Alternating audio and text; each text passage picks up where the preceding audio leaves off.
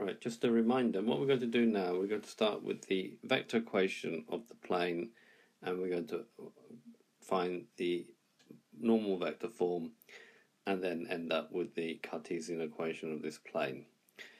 Right, if we move the lambda like this and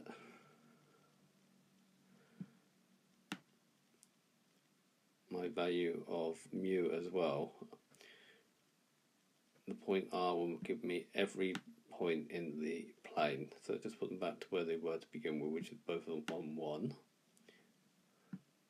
Now, notice here we have an orange vector stuck out, and we can see that this is going to be 90 degrees to both this vector AP, which was U in my case, and also to the vector PR. If we look at it at a different angle, you can see it is at right angles. So it doesn't matter where I move R,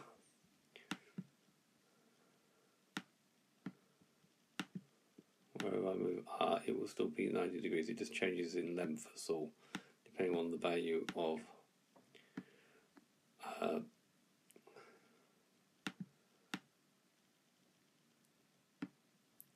V and U and V. Right, so if I can find this normal vector, which I can do, because if I find the cross product of this vector here, or the vector product, oops, gone a bit too far, that vector and this vector, if I find their cross product, I will get a vector perpendicular to both of them, and that will allow me to have a normal vector. And then if I know one particular point in the plane, which I do when it's written in the vector equation, I can then find the normal vector form, and then I can go on to find the Cartesian form. So if I click here, you'll get the vector equation. In a minute I'm going to display this in a lot more detail. This is the normal. If I use this vector here and this vector here, this is the value of the normal that I get. That can be greatly simplified. So I get a normal vector equation where it is r dot minus 285684. And I'm going to show you how to calculate this value, and then I can simplify it to get the equation that we did in the previous video, and then I can also get the Cartesian equation from that. Now, to do that, let's have a look. So here is some general point in the plane R. This is a known point. In this case, it's going to be minus 7, 1, 1. This is going to be mu times lambda times mu, U, and this will be mu times V, where U is this parallel to this vector and V is parallel to this vector. Now this vector here, going across both of them, is going to be lambda U plus mu, lambda U plus mu times V. We have one more vector here which is coming out, which we're going to call the normal vector. Now, the vector equation of this line is going to be going from OR, from O to R is the same as going O to A plus lambda AP, which is that one, plus mu PR. So using the numbers in the question, it's going to be minus 7, 1, 1, and this is got by taking that point away from that point.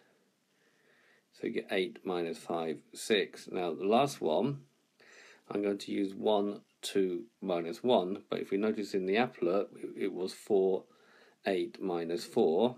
I'll just flip back so you can see that. You can see there, 4, 8, minus 4. But if you notice, 4, 8, minus 4 simplifies down to 4 times 1, 2, minus 1.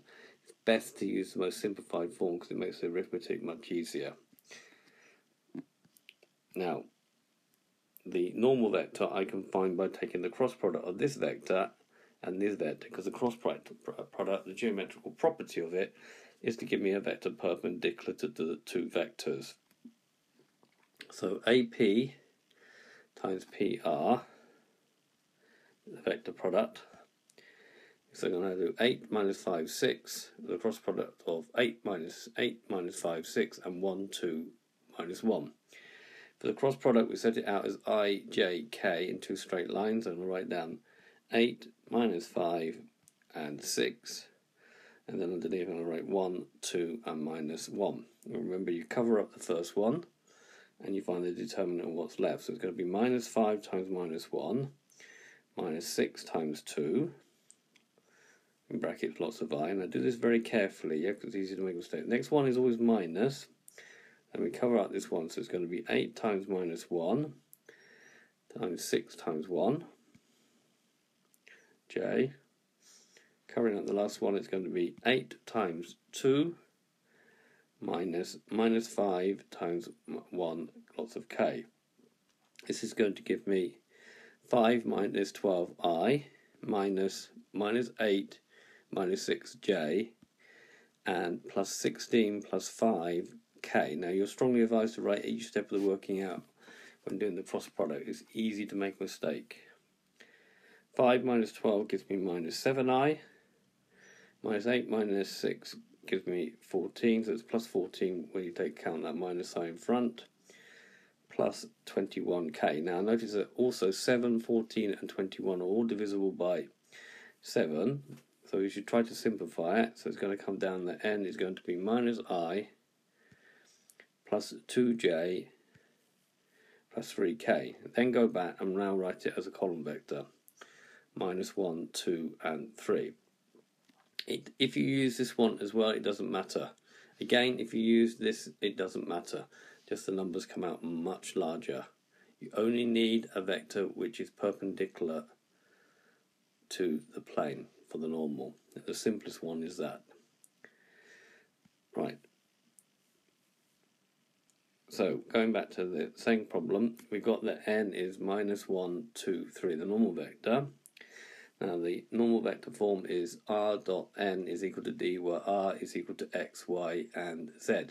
Now, remember the previous video, how did we find the value of d? Well, what you do is you take the known point, which is minus 7, 1, 1, and substitute that for r. And then do dot times the normal, the dot product or the scalar product, minus 1, 2, 3. Working now, you're going to get minus 7 times minus 1, 1 times 2, and 1 times 3. So it's going to give you 7 plus 2 plus 3, which gives you 12. So the vector normal form is going to be r dot minus 1, 2, 3 is equal to 12. And if you want to write that as a Cartesian thing, then remember that r stands for x, y, z. So just take a general form, x, y, z, minus 1, 2, 3, and you're going to end up with 12 is equal to 12. Sorry, you're going to end up with minus x plus 2y plus 3z is equal to 12, which is x minus 2y minus 3z is equal to minus 12. Okay, so there we've gone from changing from the vector equation to the normal vector form, and then the Cartesian equation, explaining why you do each step.